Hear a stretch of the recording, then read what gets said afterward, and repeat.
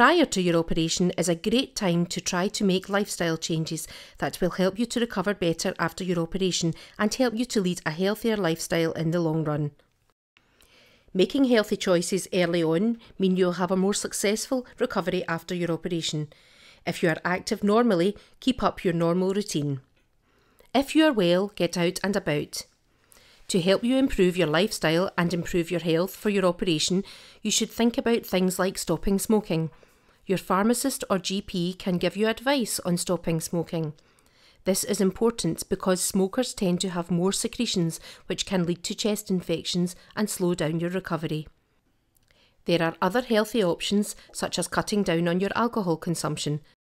Start eating more healthily, and if you don't already, start to include walking into your daily routine.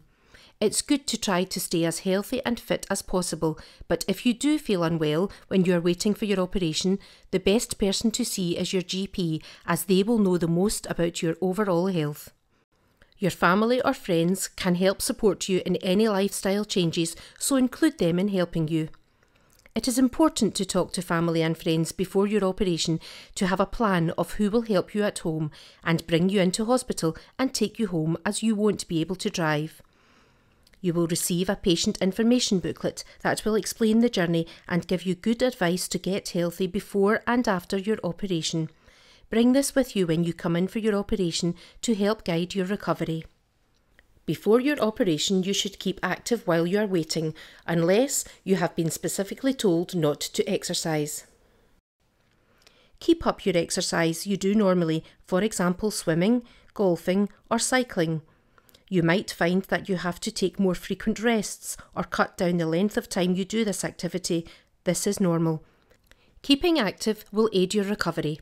Walking is a great form of exercise and is something everybody can build up slowly. Start walking regularly, slowly building up your stamina. Remember to take rests when you need them and stop if you feel unwell. From our experience, we know that the fitter people are before surgery, usually the quicker the recovery is after. We will send you a letter with the date of your admission to the hospital and the date of your operation. When you are getting ready to come in for your operation, you only need to bring the essentials with you. Please bring good fitting shoes or slippers for walking with the physiotherapist. A couple of pairs of pyjamas and a dressing gown and some toiletries.